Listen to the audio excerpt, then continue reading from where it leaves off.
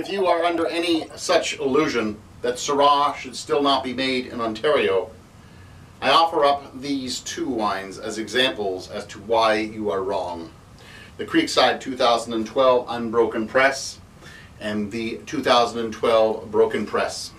Now, Unbroken Press is 100% Syrah, and it's an 8-barrel offering from Creekside. It's aged 20 months in mostly French oak with 1 American oak barrel in the mix.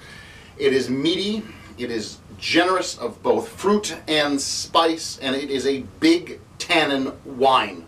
Smoky black pepper, pipe tobacco, cigar notes, mouth-filling dark fruits, spicy oak, vanilla roars in on the finish, and it is one monster of a wine that I would say you can drink now through 2030.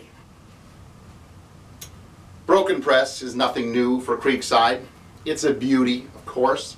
It's got Syrah, but it also has 4% Viognier in the mix, always has had Viognier anyway, and softens the wine a bit, but it is typical Syrah with that smoky, meaty, brooding dark fruit, tart cassis, robust tannins.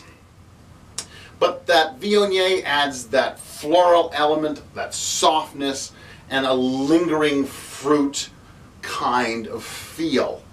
It is the kind of wine that you go, oh, that's very pretty. Whereas this one, the Unbroken Press, is the kind of wine where you go, wow, that needs some time.